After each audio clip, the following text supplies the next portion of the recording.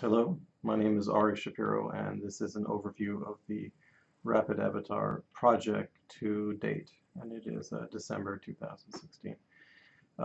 We started with the Rapid Avatar project being very interested in the depth sensors. This is a project from a few years ago where we essentially scan a person with a single Microsoft Kinect, standing at 4 different poses at 90 degrees each. And after about a minute of capture, it takes about 2 minutes of processing, but the end result is a 3D model that looks like you with an avatar that's wearing the clothes that you're wearing.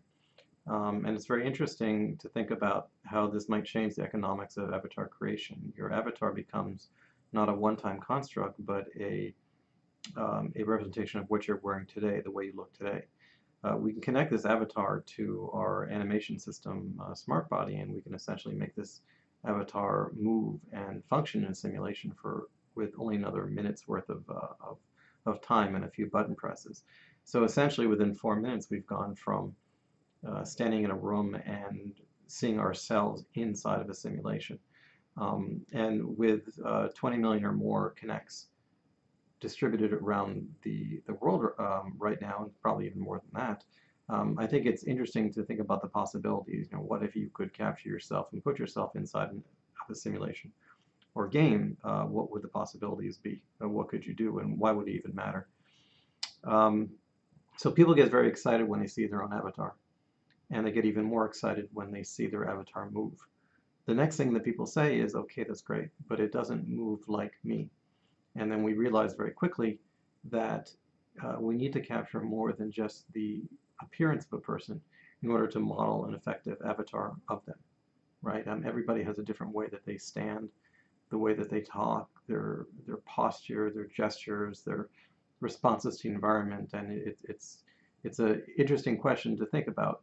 What aspects of a person do you need to model in order to create an avatar of that person such that is an effective representation of that person?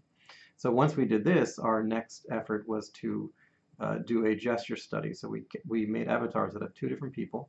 We captured their gestural style.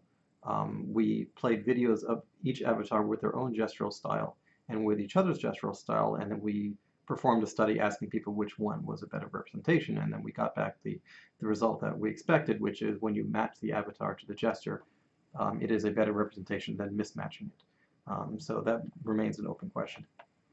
If you get the pants wrong on the avatar, nobody cares. If you get the face wrong, people reject this avatar. They think it's horrible, it's monstrous, and they want nothing to do with it. So we began looking at face scanning. So this is an example of using face scanning with a commodity depth sensor like the Kinect. This was the occipital structure sensor. The texture quality is better because it's going through the iPad's camera. And on the left, what you see is 8 static expressive poses of my face. And on the right, you have real me driving the virtual me on the left. So I would argue that at this point, the digital model that you see would actually be effective for a number of different environments, like video chat or games or simulations where it's important to recognize me as me. And this is done with again, a commodity sensor you could buy for about $300 and a near automatic process for producing the facial model, the blend shapes. This is another experiment that we did. This is with Intel RealSense sensor, so this is a $100 sensor. And you can see that the texture quality, the color quality is a little bit worse, but it's still a photorealistic representation of the capture subject. And even though the color is a little bit off, I would still argue that this is an excellent representation of them. Again, this is with a $100 sensor and a near automatic process. And of course, once the data is digital, you can start changing who is the puppeteer and who is the controlled model. So in this case, we have my intern's friend puppeteering his face. So the possibilities are certainly open. Once we got the quality of the faces to this level, we needed to look back at our body scanning. So the original Kinect model that I showed you before, it wasn't particularly high quality, mainly because the Kinect scanner is not particularly high quality, and we're using it in a way where we're capturing something at a distance. So that was the motivation behind bringing in photogrammetry. So these are, I'll have to run that again using a different player. So what I'm showing you here, these are photogrammetry scans from a Raspberry Pi based photogrammetry scanner. So what it is 100 Raspberry Pis connected with 100 Raspberry Pi cameras, and so the equipment cost is about, say, about $12,000 or $13,000. But we produce imagery that looks like this, and this is with about 5 or 6 minutes of photogrammetric reconstruction with Agisoft PhotoScan. And you might not know who these people are, but you could probably bet that this is how they look. So the quality that you're seeing with the bodies here roughly matches the quality of the faces that I showed you before. So now that we have both of these, we're getting closer to putting together a photorealistic avatar. But the key here is not that we can produce a model of high quality. The 3D sector can already do this. If you look at digital doubles for movies or film, a digital double in a film can be a very, very compelling representation of a real person. The issue here is cost. It can cost $1 million a minute to do high-end visual effects. It can cost several $100,000 to create a hero character for a video game. And what we're trying to do is to create these avatars with low or near zero cost, right? So once we have these body models of this quality, we also need to look back at some of the algorithms that we used before. So originally, our algorithm for automatic rigging was done using SmartBody, which had a sphere packing algorithm. So you essentially pack spheres into the character and then rig it that way. And that's not accurate enough when you get to this quality. So we put together another rigging system. So this is based on a deformable model.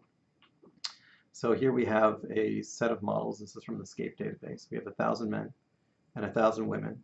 Each of these models has a similar topology, same number of vertices, and they're correspondent to each other. We rig one of those models, and then we find a correspondence between some set of models and our original scan. And with that, we can start to transfer over the bone position and the skin weights. So essentially, at this point, we've automatically rigged our skeleton. And then the other fun thing that you can do once we have this rigged and we know the relationship, we can start playing around with the statistics of how people's bodies are correlated with each other. So what if I was fatter or shorter or taller or skinnier? And I'm deriving this data from the data from our model database, right? So shorter, fatter people have a certain proportion to their limbs, a certain shape and size. Taller, skinnier people likewise, or taller, stronger, or what have you. And I can apply these changes back to my scan. So there's some interesting body imagery applications that could be generated from this. And there might even be an analog for digital, modifying the digital face. So if you had a database of different faces, perhaps you could do something equivalent to digital plastic surgery. What would it look like if my face were changed in the following ways? Another thing to pay attention to is usually with these photogrammetry scans, it's very difficult to get a lot of detail in the hands.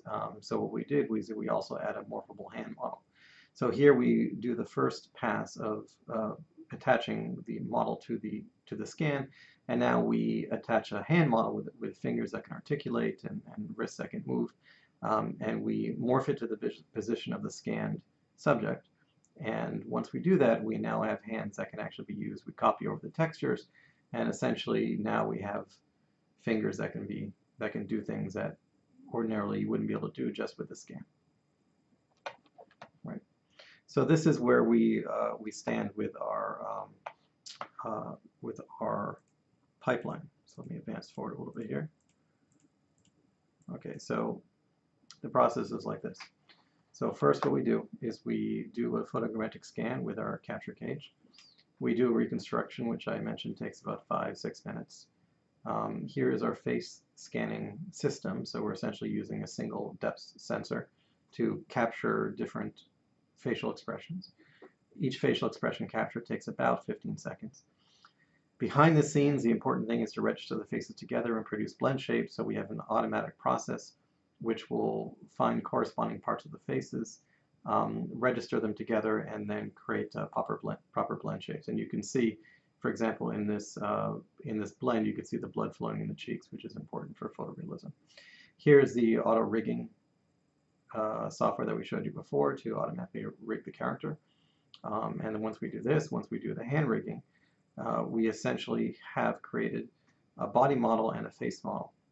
Now what we need to do is we need to take the face model and connect it to the body model. So we take the face model, automatically determine where the model's face is, stitch it on, color correct, and what we end up with is a photorealistic 3D character that looks like you using your facial expressions in about 20-25 minutes with no artistic intervention and no technical intervention, and suitable of approximately this quality for use in various different applications like video games or perhaps chat or virtual reality or whatnot.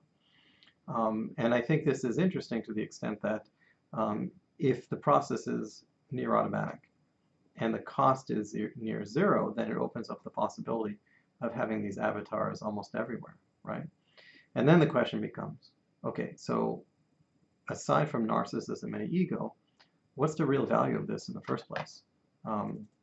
Does it matter that you have an avatar that is you, or does it change anything, or what does it affect other than us enjoying seeing pictures of us because we live in that sort of era? So this is from a study that we did. We scanned 100 people. We put them inside of a maze simulation.